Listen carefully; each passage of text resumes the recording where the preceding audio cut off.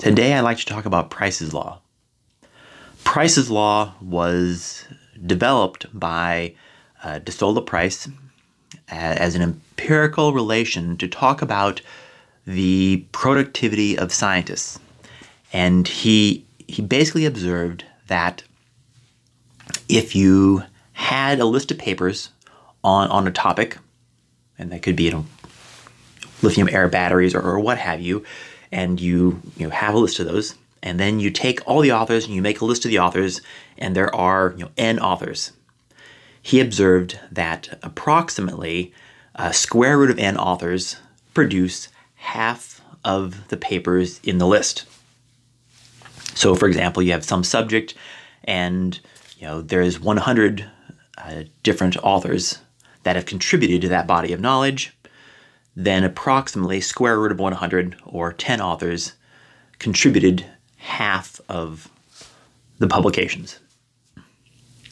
And this observation, it's been debated in the literature, and I don't want to talk about the validity of it, because I think that there's still open questions, but let's just assume that that is true. And I think that in many cases it is.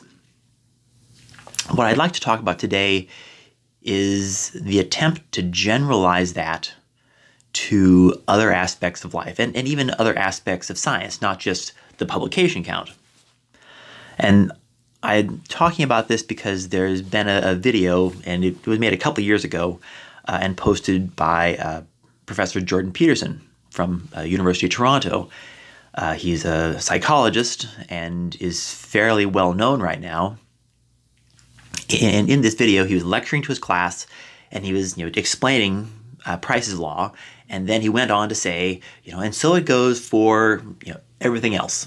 And he gave the example of classical music, saying that if you look at the lists of classical music, only square root of n of the musicians contributed to most of the music we heard.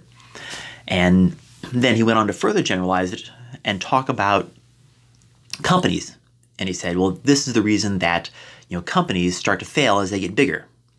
Because you start out with, say, 10 employees, and half of the work is being done by square root of 10, or like 3.2 people.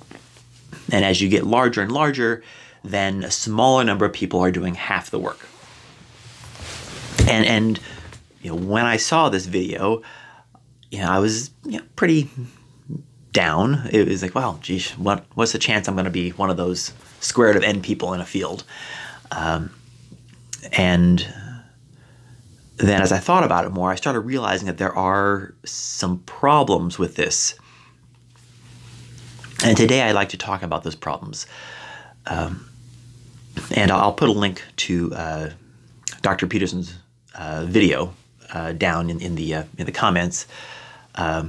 I should say I mostly like what Dr. Peterson has to say, but there are a few topics we disagree, and this is one of them. So, as I see it, there are really two significant problems with the generalization of Price's Law. The first has to do with scaling and the fact that the work done by the productive subsection and the other subsection of people are coupled together. And the second is that I think the definition of work needs to be examined. In the case of Price's Law, talking about the distribution of publications, it's well defined. And I think that, as I said, in many cases that observation is valid, but generalizing it, the definition of work needs to be reconsidered. So first, let's talk about scaling. And I was thinking to myself, okay, so there's this issue of scaling, and as you go to larger size systems, you're going to have fewer people doing a larger fraction of the work. And then I thought to myself, okay, do I want to be in an army of 10 people or an army of 10,000 people? And well, I want to be in the army of 10,000 people. And the reason is that they're going to be much more effective, even though you say, well, it's less equitable because, square root of 10,000 people are, doing half of the work or the killing or whatever it is an army does. And that started to make me think about, what is it that happens as you scale? Well, as you scale, the number of people participating increases, and to a certain extent, you're going to see an increase in productivity, even though you have perhaps a less equitable distribution of work. For example, going back to an army, it would be good to be an army where some of the people are carrying flamethrowers, and some of the people are carrying, rocket-propelled grenades, and some of the people are carrying, heavy machine guns and light machine guns and infantry, and having this wide range of capabilities. And that's something that, as you scale, it increases. And the person carrying a flamethrower, they may not be doing half of the killing, but when you need a person with a flamethrower, they're good to have. And I was thinking about that, and then I was thinking about how we would think about this mathematically. So I've got a little derivation up here that I want to share with you. Okay, so imagine we have a company. We're going to call it Company A. It's a small company. It has 10 people. Well, that means that square root of 10, or approximately 3.2, are the productive subset that do half the work. And that means that 10 minus 3.2, or 6.8 of the people, are not in that productive subset. They're the other fraction. Well, we have to define what's being done. So let's say that this company does 10 work items a day. And I don't know if that's production. As I said, the definition of work is a little bit nebulous. But it says 10 work items per day. Well, then that means that 10 over 2 of those works per day are done by the 3.2 productive people. Meaning that each productive person does 1.56 work per day per productive person. Now, that means that the other half of the work, 10 over 2, is done by the 6.8 of the other people. Meaning that each of those other people does 0.71 work per day per other person. And that's a way to break down what's happening in terms of the units and the activities. Now, imagine, though, that we have another company. We have Company B. Now, Company B is 10 times the size. It has 100 people, meaning that square root of 100, or 10, are the productive people. And 100 minus 10, or 90, are the other people. Now, I don't know how much work this company does. So I said, well, let's just say it does X units of work per day. Well, then that means that X over 2 divided by 10 is the work per day per productive person, or X over 20. And the other people perform X over 2 over 90, work per day of other people. So that's X over 180. And this is how we should see the scaling. Now, what can we say about X? Well, let's work from a couple hypotheses and look at the range. So hypothesis 1, let's say that the productive people are really the rate limiting factor, meaning that in Company A, that 1.65 is the maximum. Well, what that means is that going back to Company B, we have X over 20. So we know now that X means that we have 31.2 units of work per day being produced by the company on the whole, and that X over 20 is the amount being made, work being made per day by the productive people. Then going to the other people, well, we know that X over 180 is the work per day per other person, which means those other people do 0.17 work per day per other person. So in this limit, where the productive people are the limit, we have, increasing the number of employees by an order of magnitude increases the productivity by a factor of 3, or the amount of work being produced per day by a factor of 3. And you see a fairly significant drop-off in the work per day of other people. Now, let's take another hypothesis.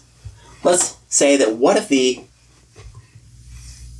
other people are controlling productivity, meaning that this 0.74 work per day per other person is the limiting factor. Well, that means that then we can solve for X, and we find that the company is actually producing 133.2 work per day. So we have a superlinear scaling if these other people are the limiting factor. And if those other people are the limiting factor, then that means that the productive people are doing 133.2 divided by 20, or 6.66 work per day per productive person. And that's fairly different from hypothesis 1. And again, a superlinear scaling here, so we actually get more work as we scale. And lastly, we can make the assumption of linear scaling. So let's say that X we know is 100 work per day because we increase the number of employees by 1 order of magnitude. Well, then that means that the productive people are doing X over 20, or 5 work per day per productive person, and the other people are doing 100 per 180, or 0.56 work per day per other person. So the implications of this, first, is that there's actually a fairly wide range of possible outcomes as we see the company scale, depending on where the limits are to productivity. And as I mentioned, as you increase employees, they're actually going to be facilitating the more creative elements. And in my career, I've worked at 1, 2, 3, 4, 5, 6 different universities, and I can tell you that going from one university to the next, seeing changes in the support staff and the administrative structures, you see an overall change in the productivity of the faculty. So these are tied together, and that's also something that you should see from this, is that the production of the other people and the production of the productive people are tied. They're not independent of each other. So it's not really fair to say that 50% of the work is going to be done by square root of n people, therefore a company is going to fail as it gets larger. In many cases, it actually may be more successful as it gets larger, depending on how the administration handles the management. And there's a lot of factors that come into play. The second argument I'd like to make about Price's law has to do with the definition of work. Now, if the definition of work is the number of papers produced, then Price's law, I think, is reasonable. But in the Jordan Peterson lecture, he was talking about music, and he was saying that, classical music, we only hear, square root of n of the songs, and that's because those are only the ones that were successful. And I think that if we just think even about modern music, we would disagree with that. So, if you think about bands such as, the Beach Boys or the Beatles, that seems to obey Price's law. They were, both groups that were extremely prolific. They wrote lots of music. They had, a significant influence in the evolution of rock and roll. But there's counterexamples. There are bands such as Nirvana or Radiohead that were extremely influential but they are not producing half of the music. Nirvana only produced 2 albums. Radiohead has produced like 9 or 10, but if you look at it, there's a wide variability in the type of rock and roll they were producing. Right? OK Computer was monumental for changing alternative rock. And following that, they had Kid A, which was experimental rock, and that was just very different. So I think that we're missing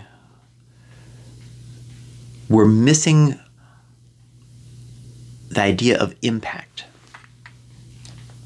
And I think that that's something that is a problem when we try to generalize arguments such as Price is Law. Price is Law is a good measurement if the only thing you have is volume. And it's worth pointing out that talking about platforms such as Steemit, and I've been very interested in watching this blogging platform evolve. The volume of production is not necessarily a measurement of the impact. And as I've said in previous videos, 95% of what goes in or goes on to the Steemit site is sheer garbage, and it's going to be sorted through at some point through curation and bots and AI. But the idea of impact, I think, is significant, and I don't think there's necessarily a way to measure that. Not in a way that is unbiased. So that's my thoughts on Price's Law. Thank you very much for taking the time to listen.